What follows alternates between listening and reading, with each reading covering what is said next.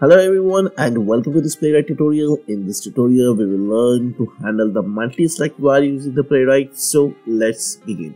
In our previous tutorial we learned that how we can select the value from the drop down, right? And in this tutorial we will be looking into how we can select the multiple values. And for this tutorial I will be using a particular website. This is a demo practice website. So I will provide the link in the description. So here you see that we have different kind of drop downs here. And this one is basically a multi-value drop down.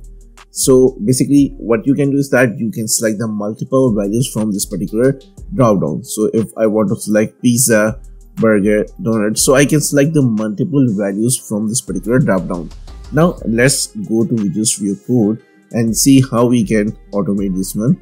So simply go here. I am creating a new file here. I am naming it as multi value dropdown .spec.js, and the first thing what I need to do is that I need a special help here. So for that I will be typing here simply // at ts-check. So it will help you to write a rewrite code here basically. And the first thing what we need to do is that we need to import the Playwright test here.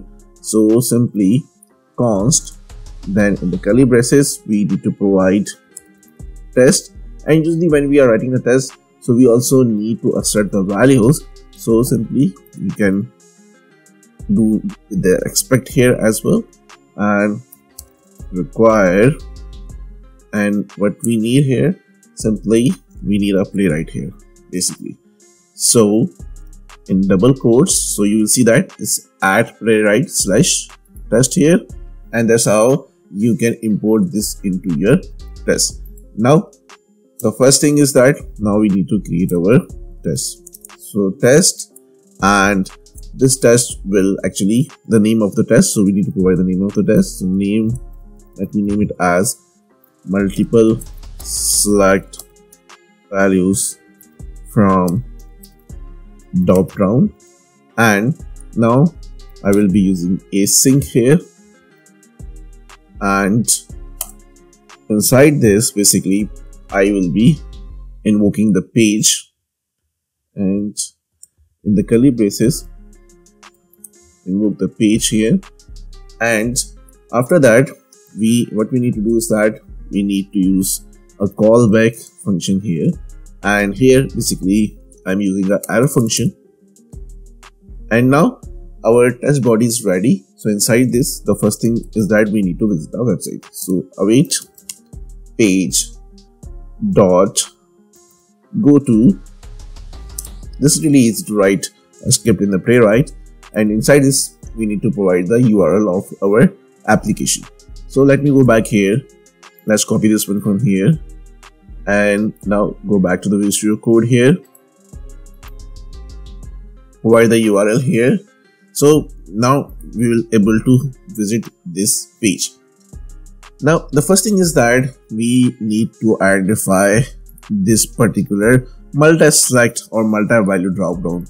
So let's go here, right click on this one, click on inspect here, and here we need to identify this one. So click on this one and go to this arrow buttons, go to selectors hub, and let's copy the relative XPath from here.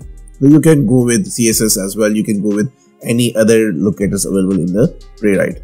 So let me go back to my Visual Studio Code here, and here await then page dot locator, and here I need to provide the locator. So this is a locator, and as we saw that in our previous tutorial where we were handling the drop down, we were selecting the value from a drop down.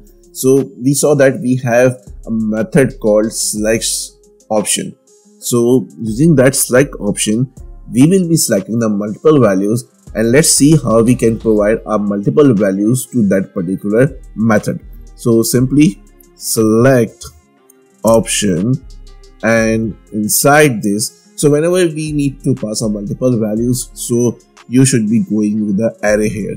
So I will be going with the string array here.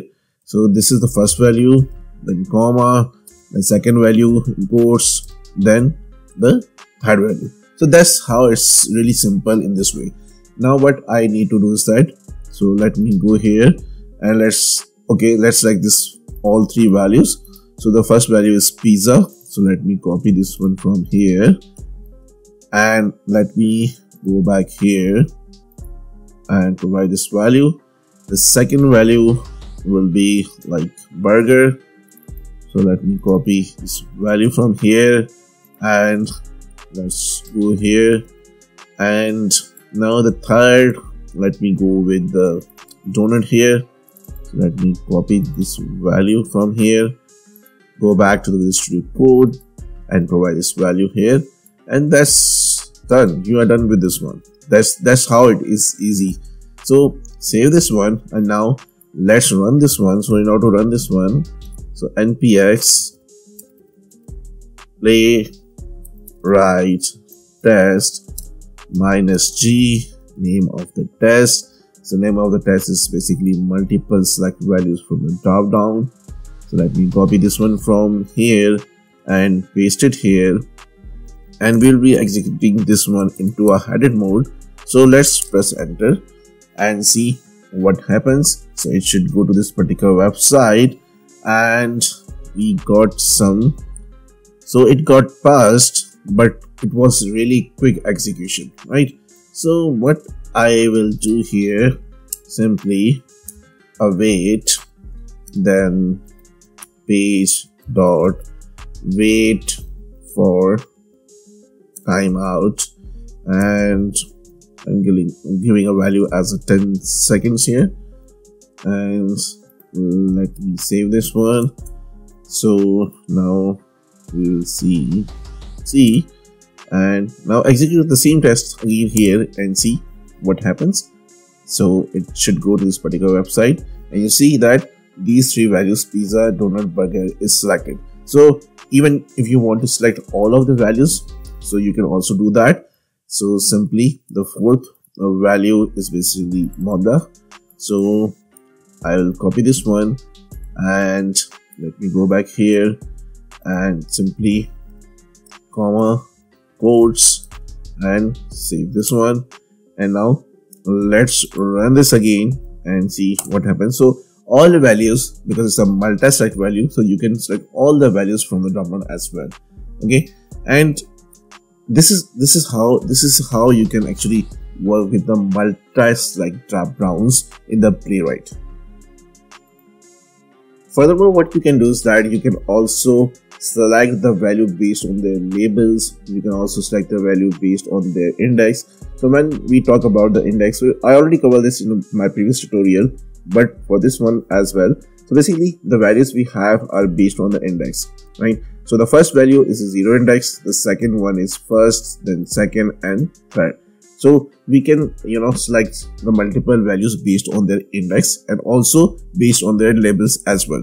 So for this one, so let me write a code for the index one here. So simply go back here and inside of this, so when we let's remove this one and index colon.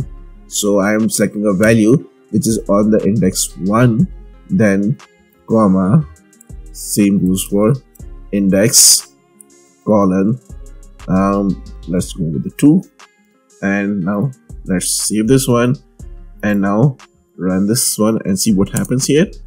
So simply I'm selecting a value, but now based on the index. So 0 index is for the pizza, index 1 is for the donut, and index 2 is for the burger. So index, we are going with the index 1 and 2, that's why it got selected.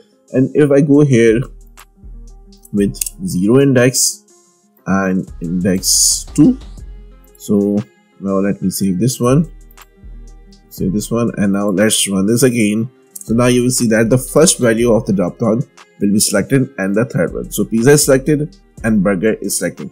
So similarly, you can use the label for identifying or selecting the value from the drop down. So that's how you can select the multiple values in the Playwright using the select option. You will be providing an array of elements or the values, and that's how you can select the values and you can perform some actions on that one. Thank you so much for watching this tutorial. If you like our content, then do like, comment, share and subscribe our channel. Once again, thank you so much and see you in the next tutorial.